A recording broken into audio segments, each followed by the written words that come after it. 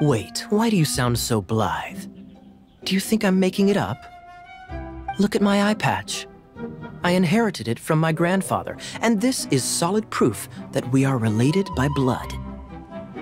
My, how could you not know such common knowledge? This is no different from children inheriting their hairstyles from their parents.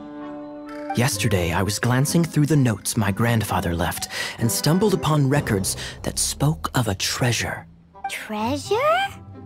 According to his notes, the treasure is buried in the lost Arcadian ruins. Treasure. But the location of the ruins is currently unknown. I've tried searching for clues. Treasure! Kyle, what kind of treasure is it? Gold?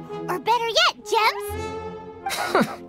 Treasures that consist of nothing but gold and gems are third-rate treasures. My grandfather's treasure is a sword. A magic sword that grants the wielder unrivaled power.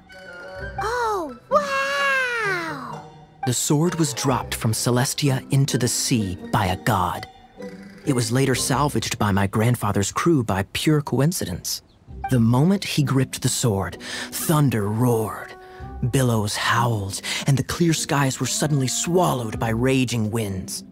With the might of the magic sword, my grandfather went on to defeat a hydra, a silver-haired banshee, a wicked abyss dragon. But the immense power of the sword enticed many more greedy pirates. To avoid meaningless conflicts, my grandfather hid the magic sword. The world we live in is fascinating, full of unknown and inexplicable wonders. Holy moly, that's just insane! A gang of treasure hoarders has been very active lately, and many ruins have had their relics stolen by them. I'm afraid that they will soon discover the Arcadian ruins, and the magic... We won't let it fall into the wrong hands. You just rest assured that we are here to help. Wow. Great. Please keep it a... Hey, so what you think? Isn't it exciting? We're talking about a super-duper powerful sword. Well, let's go to the Adventurers Guild and see if we can find out more. The adventurers should know more about the ruins, right?